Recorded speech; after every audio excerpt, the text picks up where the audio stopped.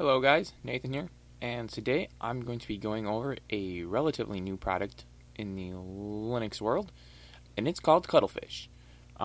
This was actually created as part of the Ubuntu app Showdown, which was, I believe, in about September of 2012, approximately, was when it was.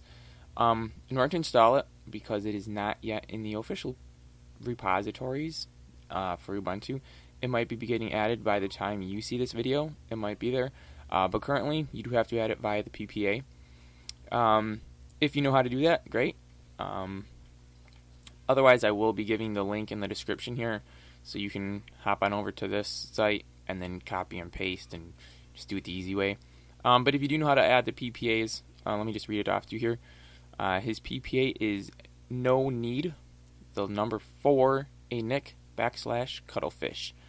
And once you add that to your system and update and install, you can run Cuttlefish.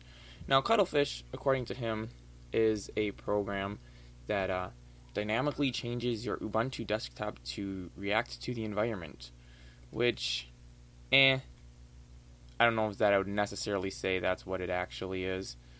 I'm just going to quick delete this, and then we're going to recreate that. Okay, so basically, you can define certain actions that'll happen on your computer, which will trigger something else to happen through Cuttlefish. So to do that, we hit the new button, as I just did. Then we give it a name, which I'm going to do super cool action, just because I'm that kind of a cool person. Show notification. It'll give us a little notification box here in the corner. List and indicator menu, that previous page we were looking at. If you have it turned off, it won't show there, I believe is what that's for. Otherwise, it's down here. When you click on that, it gives you a list. That's probably what it means. So you can have things not show there if you have that turned off. Activated by stimulus. If you don't have that checked to on, it won't do anything. So I don't even know why you have an option. You have a lot of different things that happen here. At a certain time of day, application starts or stops, Bluetooth activity, connecting to a network, startup, shutdown, hello world watcher, which looks for a text file, USB devices being plugged or unplugged, power cable, screen unlocked, disconnecting from a network, all sorts of stuff. What I'm going to do is we're actually going to create a little something here that'll automatically start a torrent program when I connect to a wireless network. So connecting to wireless LAN, okay. The SSID, currently, and I don't know if there'll ever be an option to connect when you connect to any to run this, but I connect to mine. So when I connect to my wireless network, I want this action to run. Also check on startup. This is for if you don't have Cuttlefish starting when you start your computer. When you do run Cuttlefish, you can have it check to see if you're connected to that wireless network, and then it'll trigger that action. Because I do have Cuttlefish start when I start my computer, I don't need to turn that on.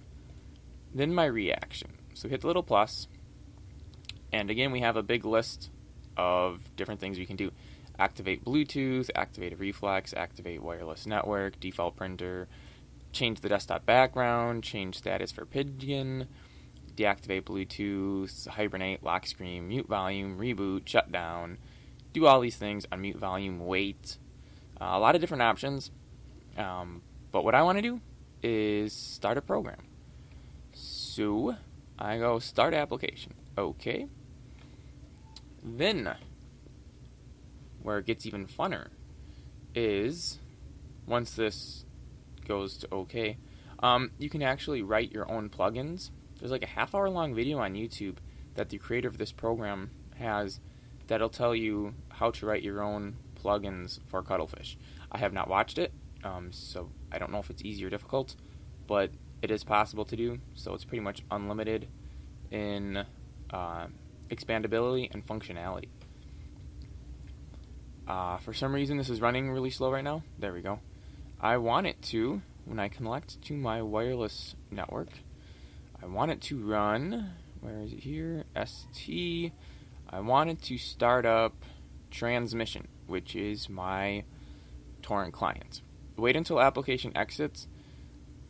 That I don't know what it means. You can turn it on or off. As far as I know, I just leave mine off. So we do that, and then to save it, we just hit back, and ta-da! It's finished. Now, I have a few others here, and I'm just gonna quickly tell you what I have. I have a wallpaper slideshow program, Cortina, I believe it's called, and I have that start when I have my laptop plugged in, and when I unplug my laptop, that stops. I know it doesn't use a lot of power, but it changes the picture every 5 minutes. When I'm running on battery, I want to save all the battery for whatever I'm doing. I don't need the eye candy when I'm on battery. So, yeah, I have that turned off when I'm not running. And then as you'll notice here, I have 3 different torrent ones. Well, the super cool action is actually something I just created that I'll delete again. There are 2 different networks I connect to. So for each network, it needs to have its own setup. The help just goes to his website. View doesn't even do anything. Come on. I want to pull up the preferences, so it's under edit. Preferences, here we go. Show notifications, again, in that top right corner, it'll tell you stuff. Auto start, it's for when you turn your computer on if you want Cuttlefish to run. Enable logging, I don't know exactly what that means, so I just have it turned off.